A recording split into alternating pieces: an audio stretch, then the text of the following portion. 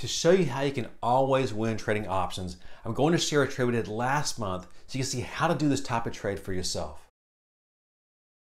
Today is November 21st, and the trade I'm about to share with you is still in progress, so I don't know how it's going to turn out. However, you'll be able to follow along with me at home to see how it turns out for yourself. Here you see the trade alert I sent out to my patrons on October 31st when we entered this trade in Netflix, ticker symbol NFLX. Let me break this trade down for you so you understand exactly how to do a similar type of trade. First, here is what I saw on the chart that made me want to do this trade.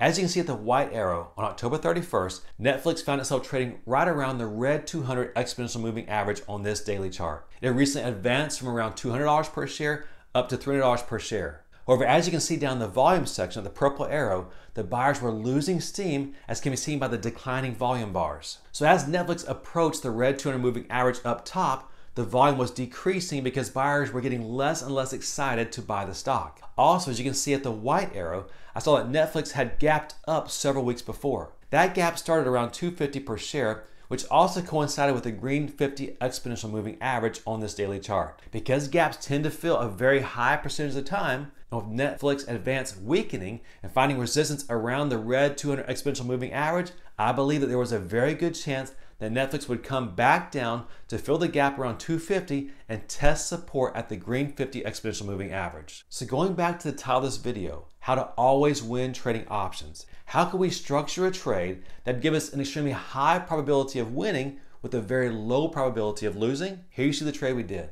To make it simpler for you, I'm going to break it down into its two main parts. First, you see up top in the actual snapshot of our trade in the purple boxes what I described down in the lower section in the blue box. Notice in the blue box that I told my patrons that we bought a put butterfly in Netflix. We did that by buying the December 16th 270 put option. We then sold twice as many of the same expiration day 250 put options and bought for protection again the same expiration day, December 16th 230 put option. The problem is that at this point, if we just bought that put butterfly, we'd be out of pocket $2.13 per share. I like to structure my trades with a very high probability of winning, even if we're wrong, but I don't like to come out of pocket for those trades. I actually like to get paid for every trade we do, if at all possible. So I didn't want to come out of pocket that $2.13 per share. In order to do this entire trade for a credit, in addition to the put butterfly we bought, we also sold a bearish call credit spread. As you can see here,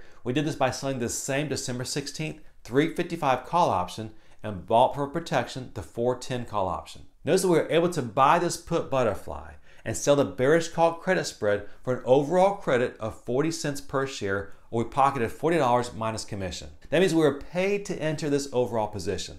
So what could possibly happen here? Let's first focus on what could possibly go wrong here. If Netflix continued to go up and went way up past the 355 call that we sold, then we begin to lose money on this trade. However, keep in mind that Netflix had just gone up from 250 to 300, or it had increased by 20%. In order for that short $355 call option to be challenged, Netflix would have to go up by another $55 or 18%. And that had to be on top of the already 20% that had gone up. Is that possible? Well, sure, it's possible, but is it likely? I don't think it's very likely. On the other hand, what could happen if the position goes our way? Notice in the yellow box our sweet spot where we'd like Netflix to be at on December 16th. If we stay in this position through December 16th, which isn't very likely, but if we did, and Netflix was in this yellow box, this could turn into a very profitable position for us. If Netflix ended up at our short put option strike price of $250, then the long put option we own at $270 would be worth $20 per share because it'd be $20 in the money. Is that likely to happen? Well, no, I don't think it's very likely. However, I believe the odds are in our favor that it could end up somewhere close to our sweet spot or close to our box. That would enable us to close this position out for a profit, possibly even a very large profit if Netflix is close to 250. Now today is November 21st, so I actually entered this trade about 3 weeks ago. Now I fast forward the chart to November 9th. Notice that Netflix did exactly what we thought it was going to do. It came down to right at 250 or the green 50 exponential moving average. However, the problem with our position is that it actually doesn't expire until December 16th. So although we had a couple $100 per share in profit on November 9th, I decided to stick with this trade and let time decay eat away at the value of all the options. Now fast forward the chart to today, November 21st. Notice that after finding support around the green 50 exponential moving average, Netflix advanced to $310 per share but found resistance there 3 days ago. Over the past 3 days, it's been coming down, and today it closed at $285.48 per share.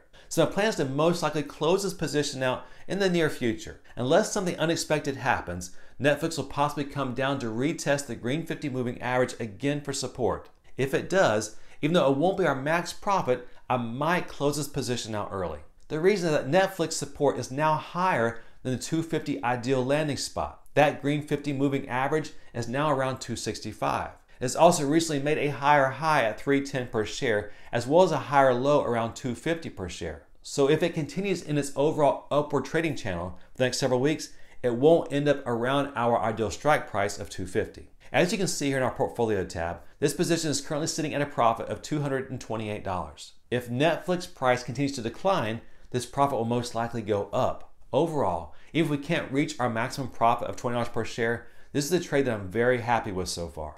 It's a position I consider to be very safe, but it has an extremely high probability of winning and a very low probability of losing. I don't know how this is going to turn out. Netflix could skyrocket tomorrow. They could turn into a losing position for us. You'll have the benefit of seeing what happens in the next coming weeks, but this is a nice example of a trade that I like to do. There's a high probability of winning and a low probability of losing with the possibility of a big win. Do we always win as option traders? No, we don't always win. But we're able to structure positions that give us a high probability of winning, all while putting cash into our pocket every single day?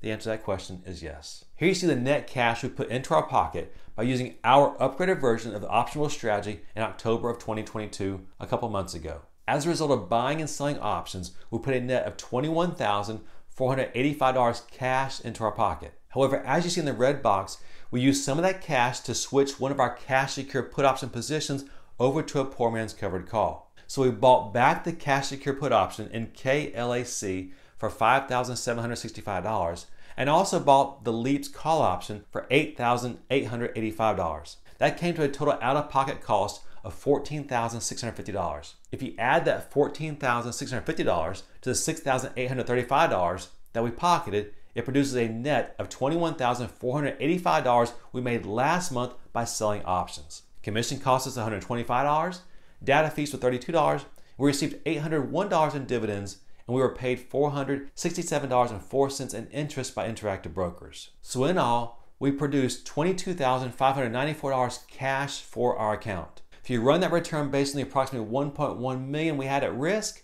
it equates to a 24.2% annualized non-leveraged return on capital. If you're curious about what the return was on the margin requirement of $136,740, it equates to a 195% annualized return on margin. If you'd like to see all the trades we did last month in this main ops trading account, I post that monthly statement for everyone to see, Patreons and non-Patreons, on my Patreon account. The link is in the description below. If you'd like to get an alert as soon as we do trades like the ones I showed in this video, check out the benefits of becoming a patron at that same link in the description below. If you'd like more information on how to use butterfly trades to generate awesome cash flow in return, like the trade I mentioned in this video, check out the video at the link above and the description below entitled Risk-Free Option Trading. Is it possible? Until next time, happy investing, and we'll see you again soon.